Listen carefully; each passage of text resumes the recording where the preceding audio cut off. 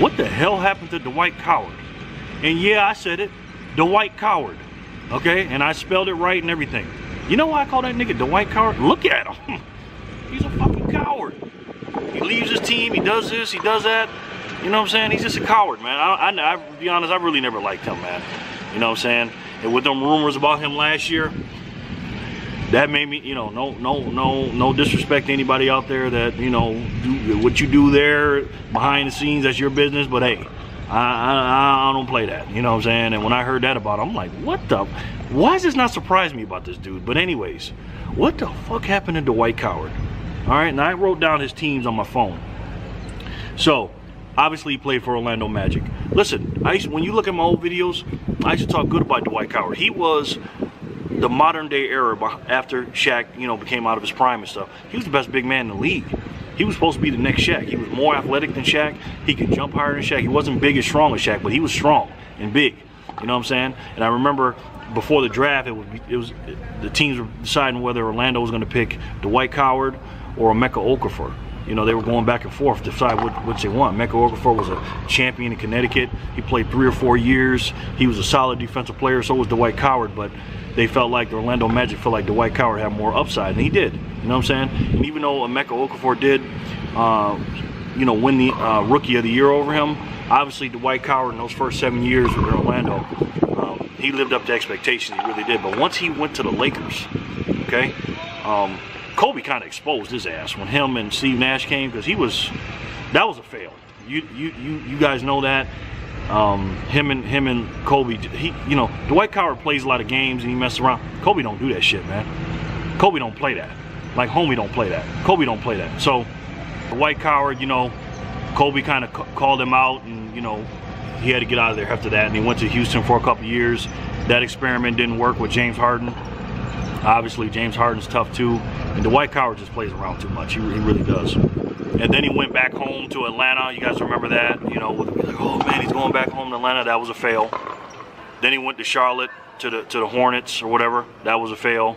Then he went to the Wizards. Then he went to the Grizzlies, and all that stuff was a fail. And now he's a free agent. He's basically caught in purgatory, and nobody wants Dwight Coward. And I don't blame him. You know what I'm saying? I wouldn't have this dude on my team. He's a journeyman. He's got too much BS with him, and he doesn't really try hard, to be honest. He doesn't play that hard. You know what I'm saying? And even though he works out hard and he's always taking pictures of his muscles and working out, he's dude's in phenomenal shape. He doesn't have it. You know what I'm saying? Yeah, so LeBron James, they used to say the same thing. Oh, he passes too much. He doesn't want to take the last shot. He doesn't have the clutch gene. You know, Skip Payless made that up, by the way. And Dwight Coward, like I said, he's that times 10. He just don't have it. He has the body. His body's on 100, but his mental's like on a 10. On a scale of 1 to 100, like I said, his body's on 100, mental's a 10. And Dwight Coward, we might have seen the last of him. I don't know. I'll make a video if he does sign with somebody. Somebody might sign him, you know, for 10-day or something. I don't know, maybe a year, and see what he does and stuff like that. Give him a league minimum and stuff like that. But it's a shame when you see a Dwight talent like a Dwight Coward fold up like a tent like this and just fizzle out. I mean, he could have been a surefire first ballot Hall of Famer. And that's my question to you guys.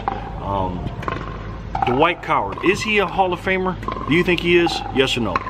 Leave it in the comment section below and let me know. But like I said, it's a shame Dwight Coward fell off of grace like this, and hopefully he'll get another chance with an NBA team. But if I was them, I would definitely not sign Dwight Coward and all the motherfucking baggage he brings. All right, guys, let me know what you think about the video. Are we in video? Yeah, no, I'm videoing myself.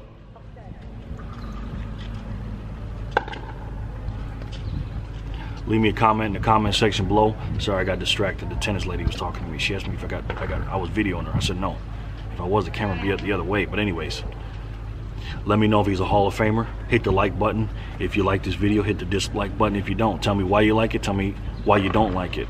And if you like this channel, please tell people about it. Okay, please. You see these two pillars back here? You gotta have that like in your life. You gotta have your mind and your money right. Those two pillars. If you like these kind of videos, go to my channel, Jerry Nunnally, and get your mind and your money right. All right? Do me a favor. Let me talk to this lady for a second. But if you think my videos are stupid, get the hell out of here and don't come back. All right? Because you already know I don't give a damn. Holla at your boy. Peace.